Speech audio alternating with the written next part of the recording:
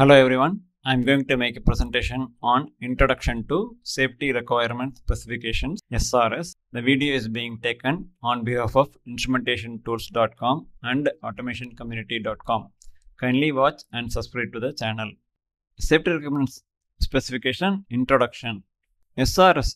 This details the entire steps being followed in Safety Instrumented System Lifecycle. SRS describes the entire steps being followed in a Safety Instrumented System Lifecycle. SRS form gives full view of the SIS design, configuration of sensors, logic solver and final control element, and which discipline to be responsible for what kind of action, etc. So this details all the requirements and the multiple disciplines being involved in using the safety instrumented system and their inputs and actions required. And those are detailed in the SRS forms. International standards IEC 61511-1 details the requirements of SRS. So we'll just continue about the SRS requirements. The IEC 61511 standard requires the user to create a safety requirement specification for a safety instrumented system that incorporates all the analysis done during the risk assessment, HAZAP, PHA and LOPA reviews. HAZAP stands for hazardous operability, PHA stands for process hazard analysis, and LOPA stands for layer protection analysis review. So the SRS has to be developed based on the study of HAZAP, PHA and LOPA. This will be done during the initial conceptual design engineering stages of the projects. The SRS falls into two types. An initial conceptual SRS, often referred to as process safety SRS. The process safety engineers along with the plant operation engineers or the plant designers, that means licensors who are involved in the process design, they will sit together along with the automation or instrumentation discipline, maintenance discipline, and then prepare a SRS. And a detailed design SRS which contains all the detailed information. The detail means conceptual means they will go into the basics based on which scenario, what action has to be done, what is the possibility of initiating event, and what is the possibility of the different protection layer being protecting the particular scenario. So based on these details, the initial conceptual SRS will be formed, will be developed, and then the second step, the detailed design SRS which contain all the design information. There the inputs about the type of logic solver, type of sensor, type of final control elements and process safety time, heat leakage rate, like that many inputs are all there. Those things will be updated in the second step. SRS form is a detailed Excel sheet containing complete information of the SIS applicable for the particular project. For any project involving SIS, shall form a team from production leader, HSE leader of the respective plant together with the certified safety instrumented system coaches along with the design lead, maintenance representatives and a technology center expert who is well versed with the plant operations. Here HSE stands for health, safety and environment. Each process industry they will be having on HSE department which is known as health, safety and environment. They are the one responsible for the safety of the plant and as well as the employees safety and any visitors because arriving at the plant and leaving the plant, their safety, everything has to be controlled by this team. So this is the team formed to prepare an SRS form. Information shall contain complete SIS lifecycle study, major points per below details. So what are the things available in the SRS form? This is SIS design information, SIS verification, SIS validation and commissioning, reviews and approvals. Different disciplines are involved in this step. SIS registration, documentation in plant library. So these are the multiple steps being available and has to be inputted while developing the SRS form. Safety requirement specification form shall be the basic document for design, installation and commissioning of the SIS loops. This SRS form shall be part of the engineering deliverable for all the projects which involves new addition of SIS safety instrumented system or modification of any existing SIS loops across the plant. Actually, the SRS is required for all the safety instrumented system available across the plant in different subsections of the plant and as and when any existing facility being upgraded with a new safety interpreter system loop. So in those cases also SRS form has to be filled. SRS form shall consist of various sections, section 1 to 12, and each section shall be updated by different personnel involved or different personnel identified role profile per plant manager and department leader. So the section 1 to 12 has to be done by different disciplines. However, it is mandatory that updation of different sections of the SRS form shall be carried out in sequence.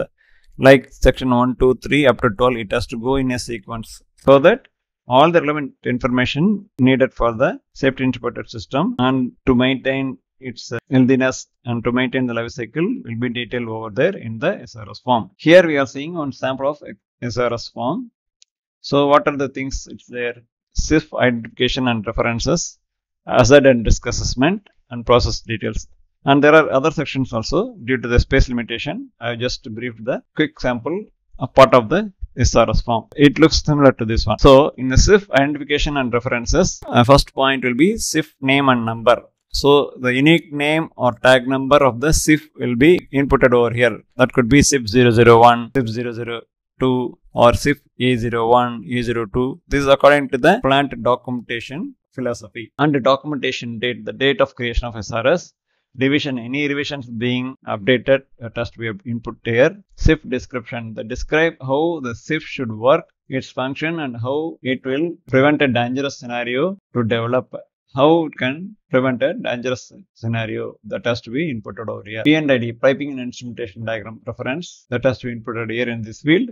H and RA reference, this is hazard and risk analysis reference. From the, this is to be available from the PHA process hazard analysis document. And other references, any other relevant references which is relevant to the particular SIF can be included over here. And the next part, this hazard and risk assessment. Here hazardous event has to be described. Describe the hazardous event for which the SIF is needed. This can be from a process hazard analysis like ASAP and LOPA. These are the two different tools. So the input on this field can be from one of this, the safe state of the process over here in this field. And expected demand rate, how often this scenario will develop if there are any no safeguards present. So that will be inputted over here. How much time it is expected to happen. And the process details, process safety time. This is a field they have to mention for each hazardous events or something. What could be the safety time to recover back to the normalcy? Assumptions and calculations, define the period of time between a failure occurring in the system and the occurrence of the hazardous event if the safety function is not performed. So if the safety did not come into picture, the hazard can get on expanding. If the particular protection here did not act and bring back the process to the normal condition, to the safe operating limit, it exits to the next level and the next layer of protection will come into picture. The next layer also having some issue, it further express to the further next level, like that it can expand. So that details, which is the possibility of the next level protection, has to be described over here. Allowable leakage rate of valves. We are going to talk about the final control limits valves. Those valves need to have a leakage rate. This is, they can allow only certain amount of liquid or gas as per the seat tightness conditions. That has to be inputted over here. Here again, the assumptions and calculations, if any, has to be mentioned. Define the maximum flow that can leak by a valve used as the final limit. So these are the part of the SRS form, and there are multiple sections involving the design specification, type of sensors, leakage rate, etc., etc. So all these things has to be inputted. It is an Excel sheet type of a template. Okay, SRS in detail. As in any requirement specification, it is essential to ensure that the SIS design information is properly conveyed to the designer and avoid any potential for misinterpretation of the requirements.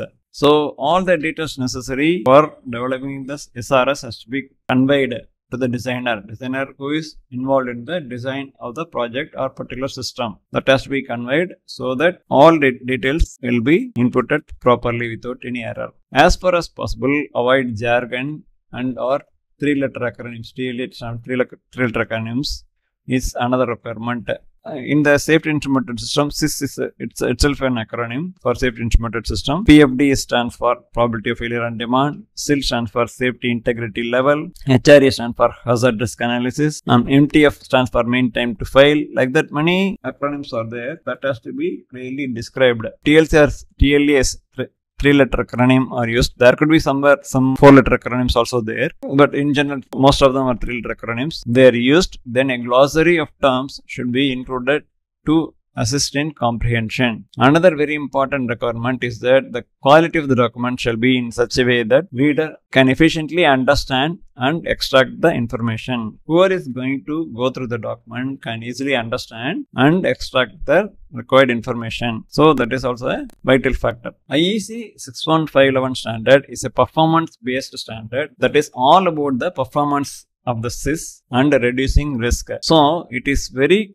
clear about what SRS should contain. All the requirements for safety instrumented system and its associated safety instrumented function. So the specification should contain all the requirements about the safety instrumented system and the relevant safety instrumented function which is going to perform. It should be remembered that the SIS consists of one or more safety instrumented functions which can consist of a combination of sensor, logic solver and final control elements, including all interfaces and sources of power.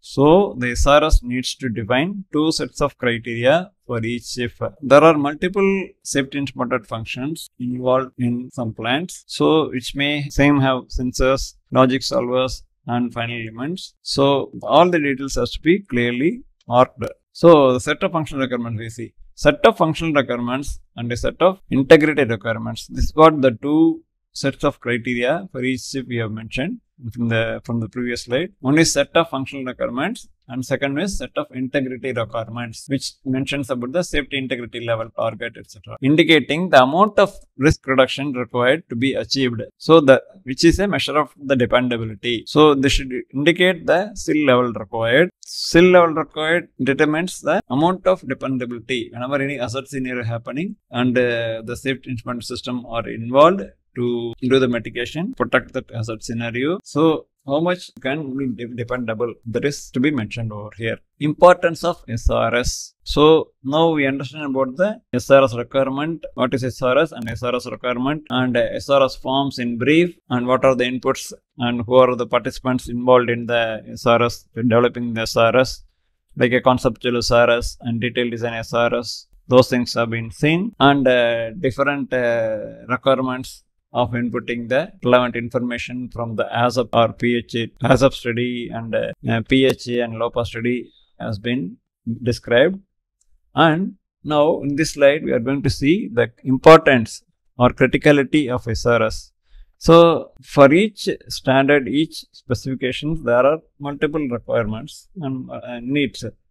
So one need to understand why it is important or critical so that the applicability can be well understood. The UK's Health and Safety Executive conducted a study in 2015. This is a bit longer ago, but anyway, this is data available regarding the accident causes involving control systems and concluded that 44% of the causes were related to specification issues. So the team has studied the different kinds of hazards and accidents wherever it had happened and came out with a decision that about 44% of those such accidents with an instrumentation involved are due to the specification issues. So the specification has to be very clear so that the designer, installation team, commissioning team and as well as the maintenance team is the most important. They are very clear to do the proper installation and further maintenance, as well as the operation team to identify and mark wherever the hazards are there.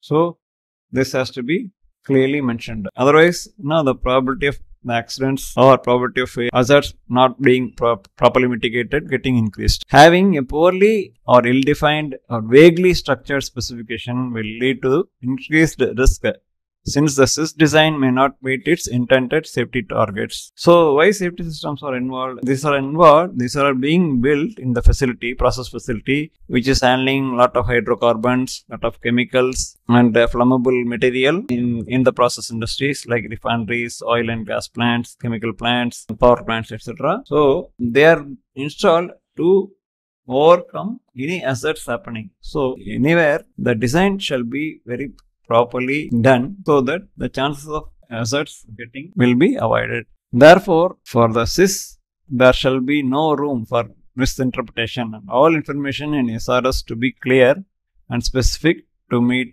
safety requirements.